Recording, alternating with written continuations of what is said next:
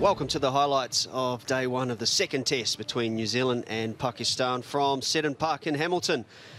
And as it has been in this test series, it's a crucial toss, and Azhar Ali, having won the toss, decided New Zealand would bat first. It was an eventful first over. A 4 to begin the match, an edge put down by Salman. And Mohammad Amir was looking threatening as there was a bit of seam movement throughout the first hour or so. Deliveries like that were common. Leading edge through the offside, and Tom Latham got a good one. Salman making up for the earlier chance.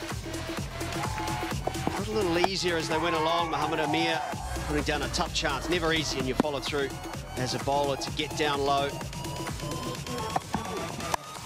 Jeet Raval, after an excellent debut in Christchurch in the first test, looked increasingly assured, along with the skipper, Kane Williamson. A little bit of controversy with this dismissal. Umpire Simon Fry deciding not out. Azhar Ali straight upstairs. Okay, let's go for a real time Snecko, please. Ian Gould deciding there was a faintest of inside edges and then onto the elbow. What that meant was Ross Taylor came to the crease and was all aggression, struggling for form and with issues with his eyes leading into this test match. He struck the ball nicely and showed no issues with that. Short and wide again. It's a short boundary to that side of the ground. So